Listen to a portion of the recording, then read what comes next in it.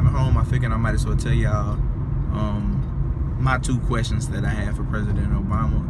I tried my hardest to try to get the question, because at first I thought they already had the questions of the people they were gonna pick. So when I finally came up with a question, I was ready, so I tried my hardest. But a guy not too far from me on my side had got a question, so I didn't think I had a good chance, but I tried.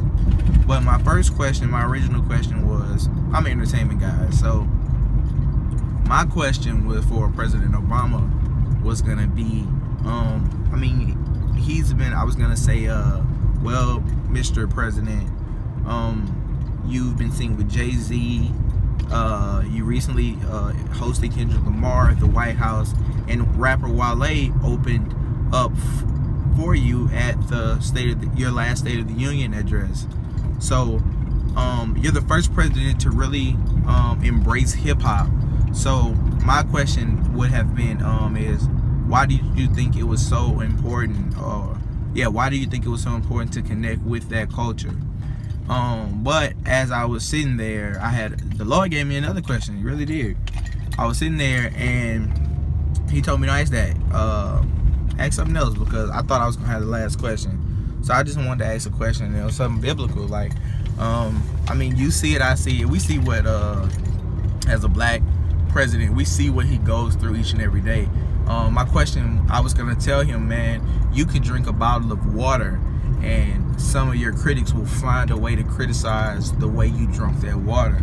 So I know it's frustrating at times. So I was gonna ask him my second question, or the new question I was gonna ask him was gonna be, what is a quote or Bible verse that you that sticks out in your head, or just something that is a constant reminder for you that helps you keep going when on those days that you just get tired, sick and tired? Because I mean we all have those days. So I was gonna ask him what was a quote or Bible verse that he can share with us that helps him get through, because it might have helped somebody in the room.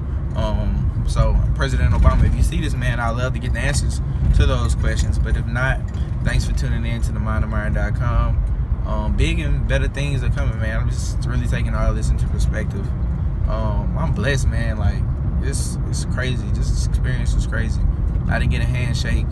I didn't get a picture, but I mean, just being in the presence of the first black president, man, it's crazy, man. Crazy experience. I got pictures with him. Not with him, but kinda. But yeah, man, it's crazy. So yeah, keep tuning into TheMindOfMyron.com, man. Somebody gonna see this one day. We're gonna look back on this video and be like, man, this was just the beginning of the stuff to come, man. So 2016 is gonna be something different. It's gonna be something game changing. So just keep rocking with me, and I'm gonna keep trying to deliver for y'all. Alright, that's it. TheMindOfMyron.com.